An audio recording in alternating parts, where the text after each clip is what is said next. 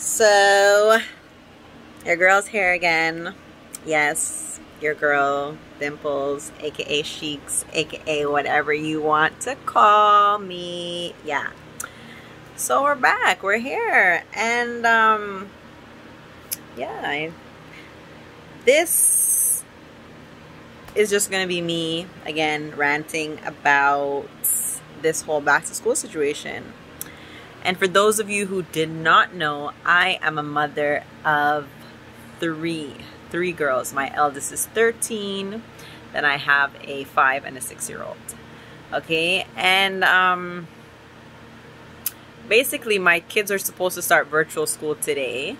Okay, they were registered. Well, at least 2 out of the 3 of my kids, because there was some mishap, were registered from the beginning of when they announced that there would be virtual schooling, and that's what I opted for.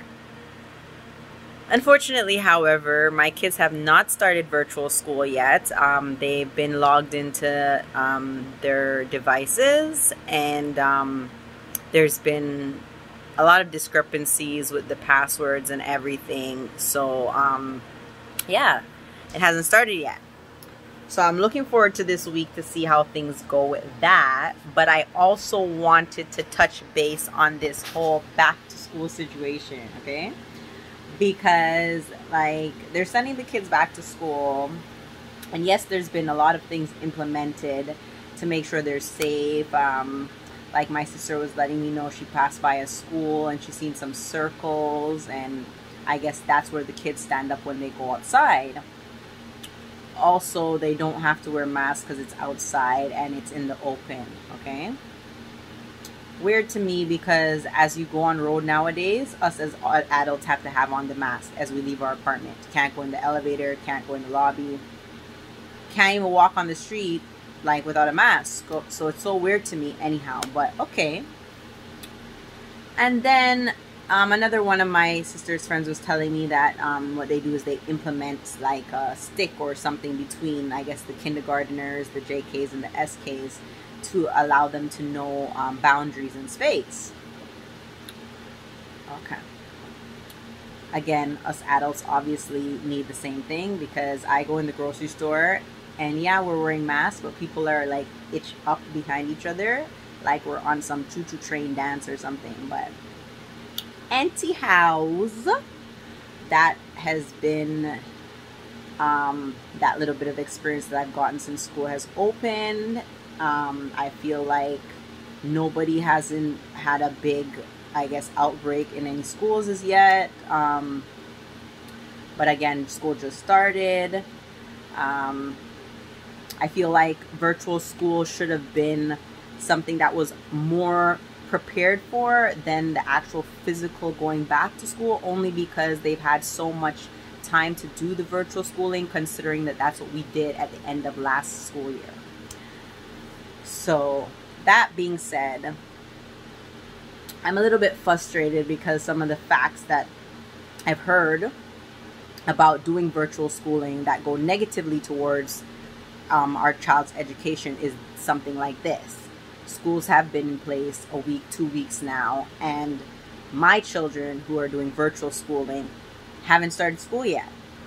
So, you know what I mean? I guess I feel like if I wasn't personally teaching them on my own, they'd be going backwards. Because at this point, I'm starting the Monday, which was 2 days ago. I get them up, make them brush their teeth, wash their face, change their clothes, get up, do what they have to do, just so that they get into the motion.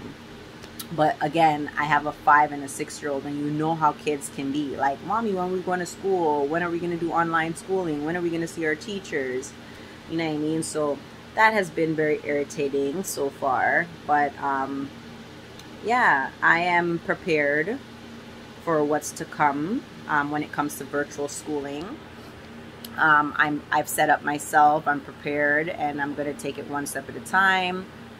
Although I do see what they've implemented in the schools, I am still not content or satisfied to switch my kids back to regular schooling or the norm from now on.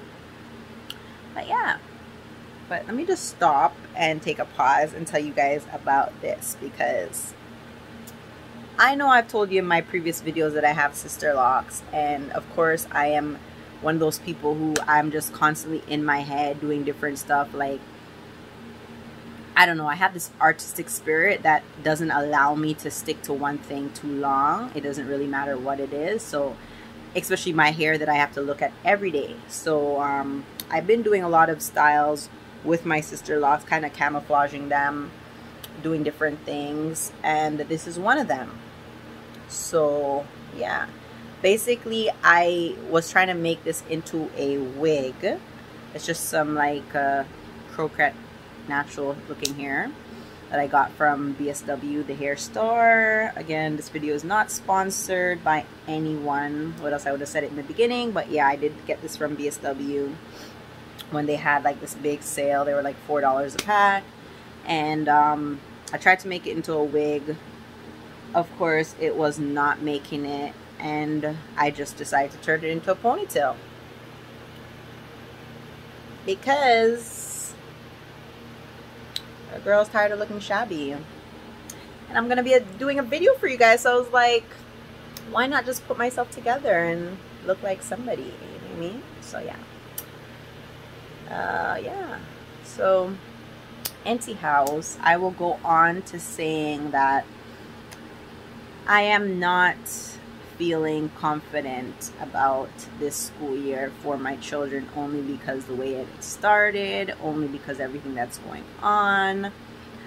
I'm kind of frustrated because I just recently, well, I shouldn't say recently, it's been way over a year, going on 2 now, but I've been a single parent for a little bit now, but like this whole transition and everything that's been going on is just really stressful, because you don't know what's gonna happen. You know what I mean? Like, something could happen like an hour from now, tomorrow, like anytime. And trying to be prepared for something that you don't really have knowledge on is another thing that frustrates me so much, because you're just in the unknown. Like, you don't know what to do. You don't know what to turn left, to turn right. Like, you know, one of those. So yeah, but I just want to know, like, I want to know how people are feeling. Like, I want to know their views, you know, the real truth about how you feel about this. Like, do you feel like it's foolish? Because I know, like,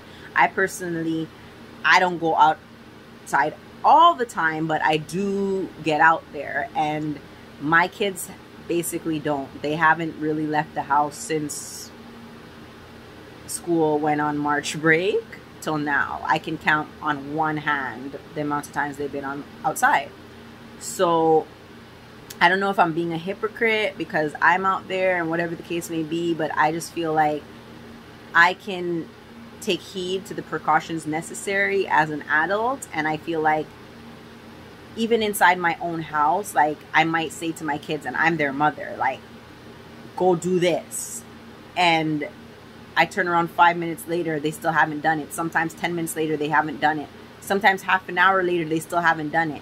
At this point, so much things could have happened in that 30 minutes, in that 20 minutes, in that 10 minutes, because they don't see the importance of stuff. And my mom used to say this saying, it's so hilarious, I'm laughing even before I say it, but if fool don't hear shift, in here boof. You understand? And I used to always, like, literally, like, be dying in my head when my mom said that. Obviously not on the outside, because she was obviously upset when she was saying these things. But I never really understood until, like, I got older and I was saying the saying to my kids. And I'm like, if fool don't hear shit. Foal is like chicken, or like, I don't know, like Jamaica style chicken, rooster, whatever, foal, right?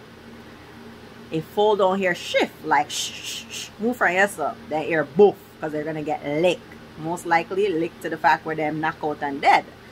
For those who know about the culture of killing your own chickens, yeah, they probably got stoned and then click. Yeah, so when I started to take heed of that saying that my mom used, I was like, yeah, like we literally as children, we don't hear until things lick us. And even as adults, sometimes like somebody will tell us, say, oh, that lifestyle enough for you, and we don't listen because we see only the positive and the flashing lights and the money that lifestyle brings. And then when we don't listen to probably somebody who's been through it already or who's been on the outside watching, we get all tied up and wrapped up, and sometimes we end up losing our lives. So yeah, I just feel like, because I know that even as a child myself growing up, I was a very obedient child, and yet still I did a lot of things behind my parents' back that up until this day they do not know. And I just feel like my kids will still try to do the same regardless of what. And having them on the outside where I can't protect them is something that would really, really, really affect me down the line if anything was to happen to them. So yeah, so basically I'm just about safety first, protecting my kids. Like, I know it sounds sad to say, because I am a person who believes in educating my kids, and I do make them read, and I do their math cards with them and everything, and we have really like deep conversations. But I feel like if it's between having a dumb child and having no child at all, you know which one I'm picking. And if you don't, a dumb child, I carried you in my stomach, I pushed you out, and trust me, my labors ain't no joke, okay? I gave birth to you, I've been taking care of you, blowing breath like into you, like I've been basically doing everything I can as a parent towards my kids, you know what I mean? Like, I've went as far as like sucking out my kids' boogers, and I am not down for that. But when I see you can't breathe, I'm doing it. I will do almost anything for my children. I should say anything, because I don't really think there's anything I wouldn't do. So what's keeping them home and protecting them from the COVID? That's just how I see it. But anyhow, you guys, that was just a short little video for y'all, so I'm gonna leave it right here. Again, if you respect my rant and you watched it, please like, share, and subscribe. Don't forget, I really do want to hear what you guys have to say about this, so comment below and check your girl out. Check out my other videos. All right, peace out. Love, self-love, self-motivation, self-beautifying. Peace out later.